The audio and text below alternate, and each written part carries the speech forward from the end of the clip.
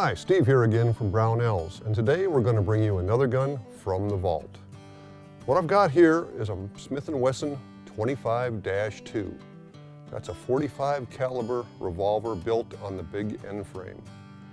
Now the slick thing about this gun is it is chambered in .45 ACP, the same thing the 1911 shoots.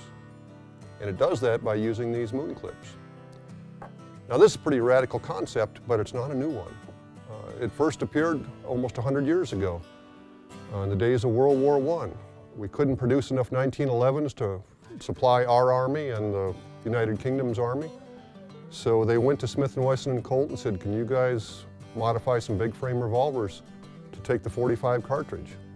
Well, a Smith Wesson engineer came up with the idea of the moon clip. Now those were half moon clips that held 3 rounds each. They did the same thing. They allowed you to load the gun, but more importantly, to eject the cartridge after it was shot.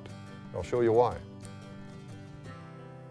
If you put just a .45 case in here, there is a headspace shoulder for it, and you can fire it.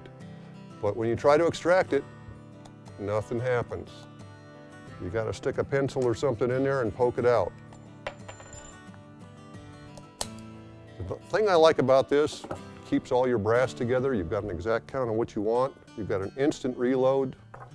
You don't have to worry about what type of bullet you load if you're a hand loader. It'll take any kind of hollow point, wad cutter, semi-wad cutter. You can shoot anything in this revolver. Now this particular one's been modified. It's got a gold bead front sight because that helps me see. And it's got some Hogue rubber grips on, which I find very comfortable. Even this does not recoil that much, but I still, on a big caliber, these grips make it comfortable for me. You'll notice there's a target hammer, target trigger. It's got the white outline sight. Of course, the red ramp is gone, and I've got a gold bead up there. But all in all, you stack this next to a .44 Magnum, .45 Long Colt, or even the big Model 27. They all look alike. It's just the caliber difference.